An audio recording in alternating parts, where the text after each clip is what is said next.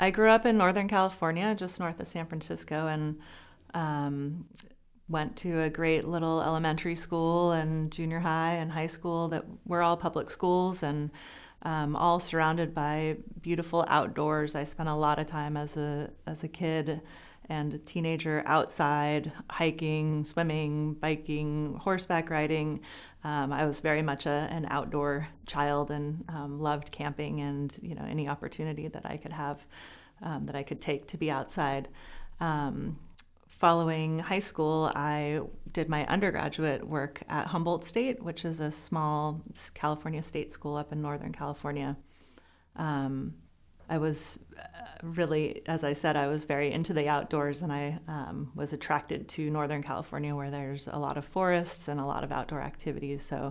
But Humboldt is also known for having a really good undergraduate program in sciences. And at the time, I wasn't even set on marine science. I just knew I wanted to do some kind of science. It was pretty much at that time, that same year, my first year in college, where I got scuba certified. And after having spent so much time in the water as a kid, the first time I went diving, I couldn't believe that I hadn't been diving for years and years before. It was like, the light bulb went off, and that's where I wanted to be. And I wanted to be underwater. I wanted to be looking at things and measuring things and counting things and trying to figure out how it all worked underwater.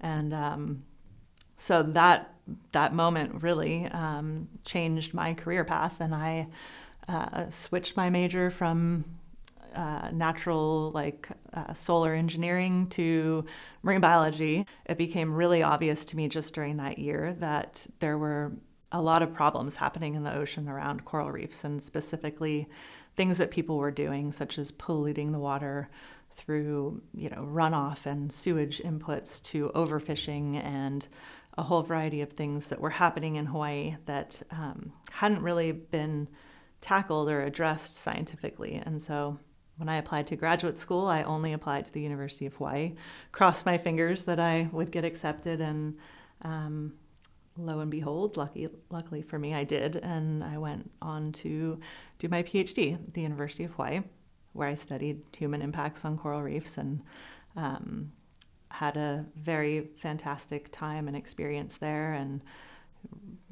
designed my own research and had a great group of supporters and colleagues and advisors there. And I've been gone from Hawaii now for about 8 years, but I still work there regularly and have all of my PhD students now work in Hawaii.